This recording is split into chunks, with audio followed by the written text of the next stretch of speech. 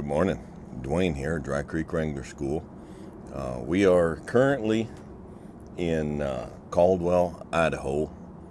Came up here to see the grandbabies and the kids, and so we're setting out here on this tiny little deck on the second floor of the apartment. But my youngest son, Will, and I are fixing to load up the truck as soon as we get done here and head on up north out of north of Challis and Salmon up there for a week. And so I wanted to make a video real quick before we took off. One of the things that you face with people and horses, and the more people you help with horses, the more you face it, and it's kind of universal, and that's fear. It's natural and it's normal. Now, people have different levels of fear. People have different personalities. They have different strengths. They have different ways of approaching things. But fear, nervousness, from mild nervousness to very nervous, up to afraid, up to terrified. Okay, it can run the gamut, but it's something that has to be dealt with. And there's people who have been riding horses and working the horses and pushing through for a long time, but they're still very nervous and still very afraid. And it's something that has to be addressed eventually. And so I just kind of want to touch on that this morning and help with that. I might as well go ahead. Every time I don't introduce whatever cigar I got, I get questions and I got to type it out anyhow. So it's just my Charter Oak Connecticut Shade, my standard early morning breakfast coffee cigar. So there's a couple of things. Now, I've had students come through the school and they were very nervous, and there's some things that we need to understand about fear in order to proceed forward. Fear is our body's way of warning us that we're about to get hurt. It's a defense mechanism. It's natural. So first thing I want to say is fear is not something to be ashamed of, to be afraid. Now, where we start having a problem is where we let that fear control us. Courage is not an absence of fear. As John Wade said, courage is being scared to death and saddling up anyhow. All right? So there comes a point where you just have to have courage and you have to go. Fear is not abnormal. It's nothing to be ashamed of. We are afraid of what we don't understand. That's where fear comes from. If we don't understand it, then we don't know in what ways it could hurt us, all the different ways it could hurt us, and we don't know how we can control that. And so that's fear, and that's normal. So one of the things that will help you getting a hold of the fear with your horse is just knowledge. If we start out with our horses at a certain point and we're afraid, but we have courage, we're afraid, but we have courage, and so we keep going, but we never really learn. We never really figure out the why of things.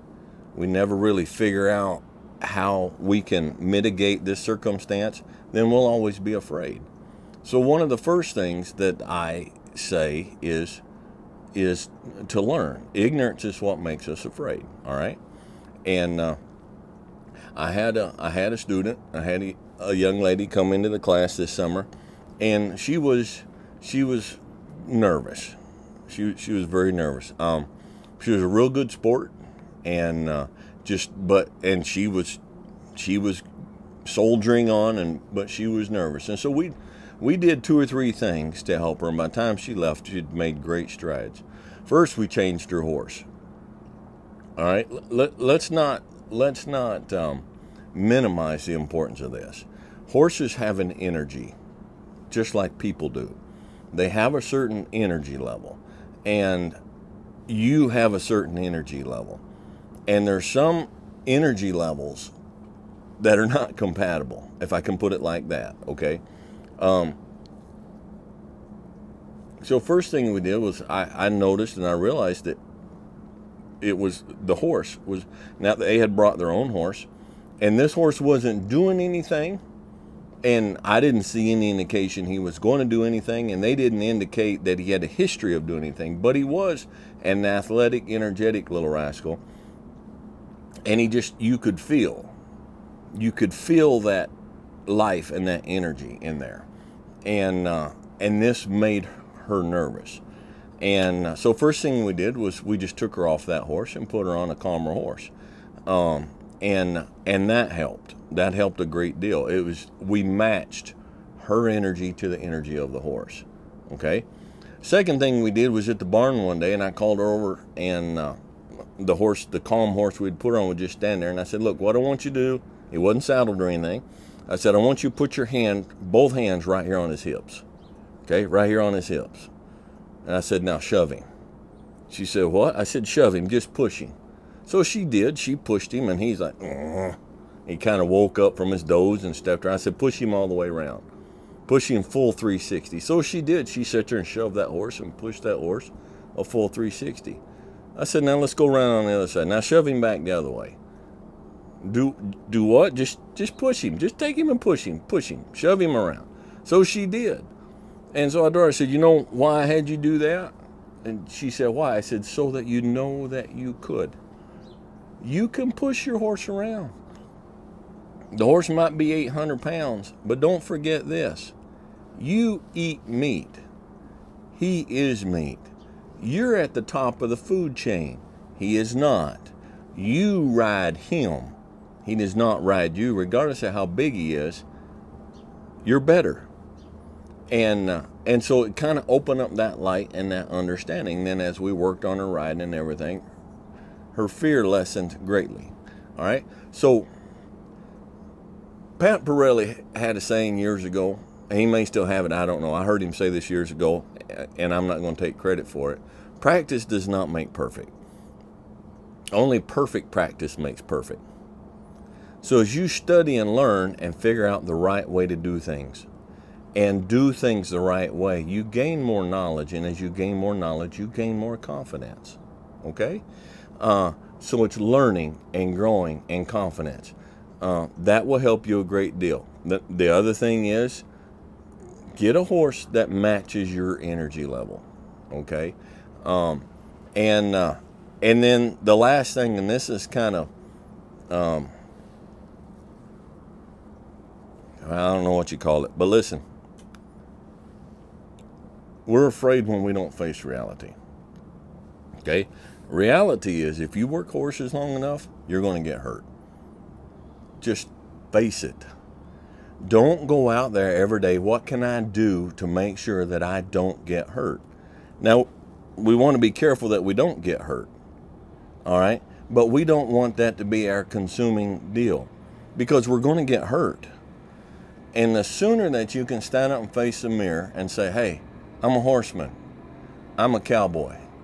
I don't sit on the couch and binge watch Netflix movies every time I got off. I ride horses. And that means I'm going to get hurt. Bring it on. When I get hurt, I'm going to deal with it. The more we try to avoid the inevitable, listen to me, the more we try to avoid the inevitable, the more likely the inevitable is going to be. You're going to get hurt. Now, you may get hurt by the horse stepping on your toe, and you're out there in a pair of flip-flops or tennis shoes. Whose fault is that? You may come off and hit the ground. I'm here to tell you the ground's hard. And I don't know if it's this climate warming or I don't know what it is, but the ground is harder today than it was when I was 20 years. I'm not sure what the climate implications are on that, but the ground is hard. And as you get older, it gets harder. I don't bounce like I used to. So yeah, your knees are going to hurt. It's going to happen. It's just, you are going to get hurt. And if you cannot bear the thought of getting hurt, then you might want to think about taking up something else. All right? Because you're going to spend all your time fearful, trying to avoid the inevitable. There are two different people. There are the people who stand out in the yard and watch the storm coming and just revel in the power and the beauty and the awesome fearsomeness of it. And they know the wind's going to blow. They know the trees probably going to blow down. They know the lightning's going to, and the rain's going to come in, and it's inevitable. They're not going to stop the storm. They're not going to stop it. They're not going to outrun it. It's coming. So they just embrace it. And then, you know, as the rain comes up, they'll go inside and just enjoy and ride it out. And then there's the people that just wring their hands. They just go wring their hands, and they're terrified, and they go down to Walmart and buy all the toilet paper off the shelves, and they just, same storm, but approaching it two different ways. All right. So look, life is full of things. Life is full of things that can make us afraid. But the more you understand, and the better you can handle what comes. And then the more you have the mindset, I wasn't born to be wrapped up in bubble wrap and a blanket and sit on the couch and tremble as the world goes by outside my door. I want the world to tremble when I go by its door. So it's a state of mind.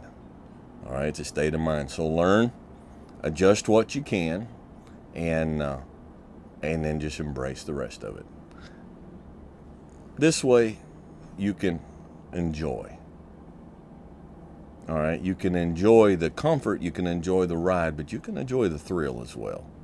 All right, so this is Dwayne, just encouraging you to be logical, be reasonable, be safe, and have fun. And we'll catch you guys next time.